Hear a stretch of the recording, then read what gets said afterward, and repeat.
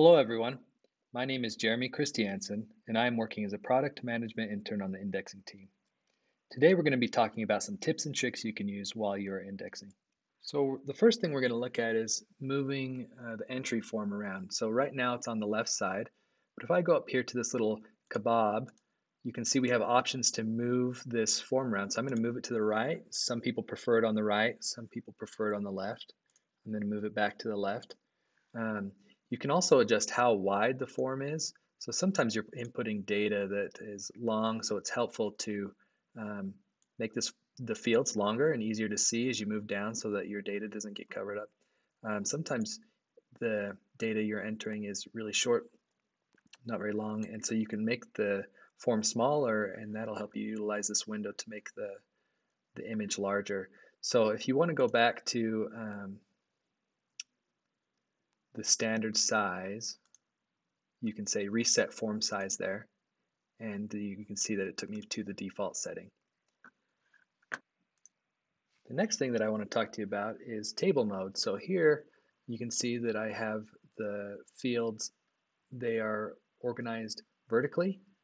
We can actually change this into table mode by going up here to data entry and choosing this drop down here, and I'm in form mode right now with form entry. I'm going to go to table mode.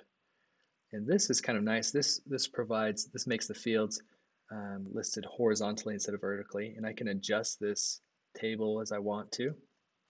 Sometimes this is easier on the eyes as you're indexing, especially as you're working with columns. So you can kind of line up columns, and I could work on these names first and then move to the next column.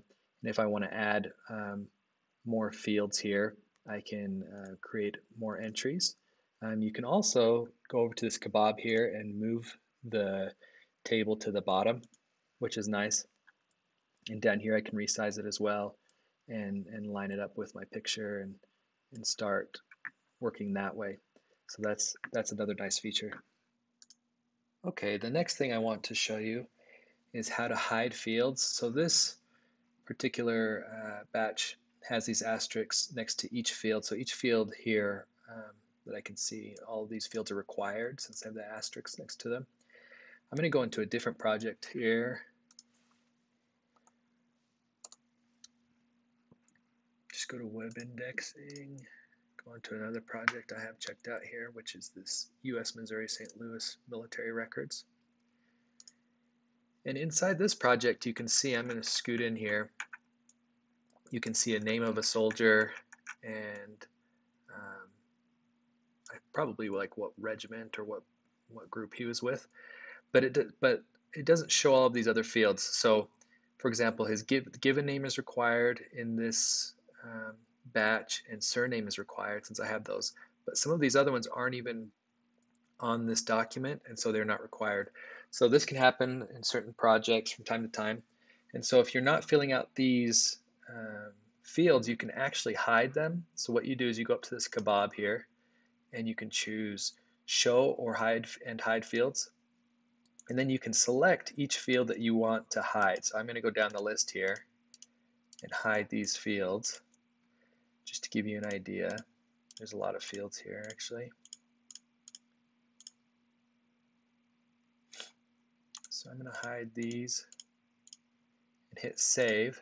And now all you're seeing is the given name and the surname, which are the two required fields for this project. Now if I want to revert back, I can go back here and say show all hidden fields, and it'll bring it back, and I'm going to hit save, and now all of my fields are back. And you can remove all of them or just a couple of them, but you can only do it with fields that are not required for the project. But you want to make sure that the document that you're filling out every field that coincides with what the document has to offer. Another thing you can do with the fields is actually reorder them. So sometimes fields don't line up. Maybe I want to work on fields in a little bit different order based on the document. They should line up pretty well with the document, but not all of the time. So sometimes there are times where you may want to reorder a field. The way I can do that is I can actually go up here to a field like this given names, and you can see that little 4-arrow icon has appeared. And that will allow me to grab the field and drag it down. So now I'm going to drag given names below age given names is now below H. And if I wanted to go back, I could just drag it to the top. Or if I had it down here and I moved these all around and then I wanted to revert back to what I had before, I could go back up to my kebab and hit reset field order, and that will give me back to the default field order setting.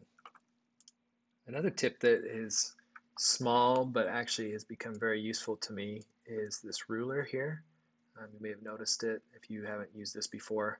You can access it through the data entry drop down. So I click here and you can see that I have show ruler checkmarked. I can undo that, or I can go back up here and add it again by selecting show ruler.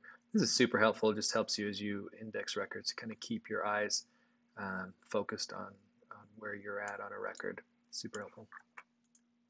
Now let's go back to this other project here that we were looking at earlier.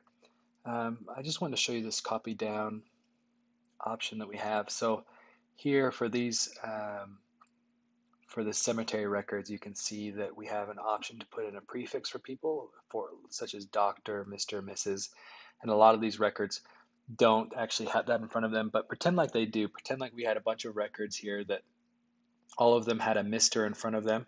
So if we wanted to, you could type Mr. here, and then if we wanted to copy that down through all of the fields in that column, we could come up here to this icon here. This is copy text from the selected field into all following matching fields. I'm going to hit that, and that will copy everything down. So sometimes you get into records where the information is the same all the way down, and that's something that that's a shortcut you can use to fill that all in.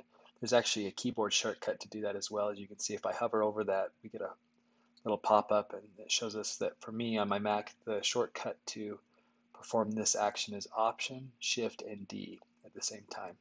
So just something to note there.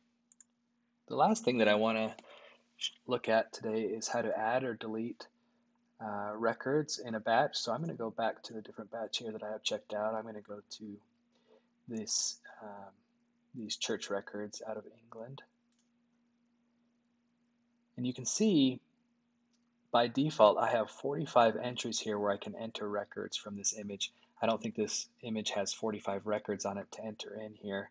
And so say I got done indexing this image and I had a bunch of entries left over, I can actually delete the blank ones. So if you come up here to this trash can, you can hit that and you can delete all blank entries. I'm going to hit delete. That's going to take me down to 1. Now let's say I needed more entries to add records from this image into. I can actually add them with this icon next to the trash can with the little plus sign here, and I can say after the last entry I want to add, and I can put in here as many as I want. So let's go back to the default. I'm going to put in 44 here. Hit add, and you can see I'm back to 45 entries or 45 places where I can record the information from this record or from this image. Those are the tips and tricks that I wanted to share with you today. Thank you for joining us. Hopefully you learned something new, and I hope you enjoy the rest of the conference. Thanks.